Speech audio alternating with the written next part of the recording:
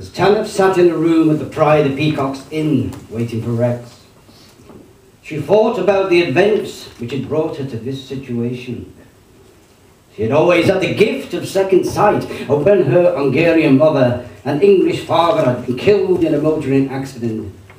She had been raised by an old peasant woman called Mitska, who had convinced her that she should follow the left-hand path.